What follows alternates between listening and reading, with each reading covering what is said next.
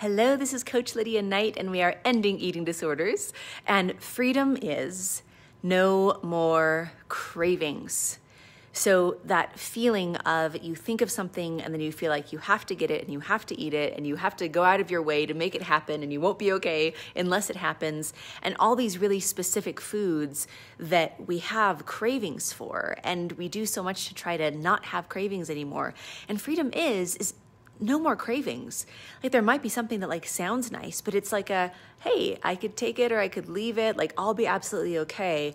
Because what a lot of people don't understand is that deprivation drives cravings. So when we go through a life where we're like, okay, I can't eat this anymore and I shouldn't eat that, and sugar's not okay and chocolate's not okay and carbs are not okay and bread is not okay, then the more things that we tell ourselves that we can't have, then it drives up those cravings more and more and more. And then it turns into a habit, and then we have an urge toward those things. And they're just like foods that feel like they rule our life. So it was so great. One of our clients the other day, she's like, cheese and chocolate used to rule my life, and now they have zero power over me.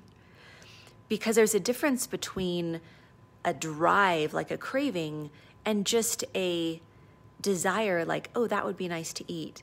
And on the side of freedom, what you get to experience is you really just don't have cravings anymore. There's nothing that is driving you. There's nothing that feels out of control.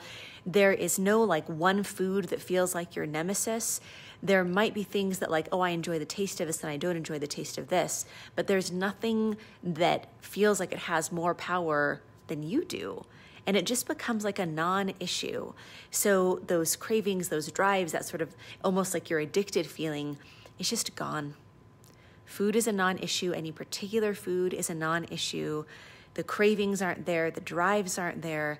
It's being able to know that no particular food is going to throw you off the kilter of your peace and your strength, because it's just a non-issue. And for your next step to freedom, go to lifewithlydia.com.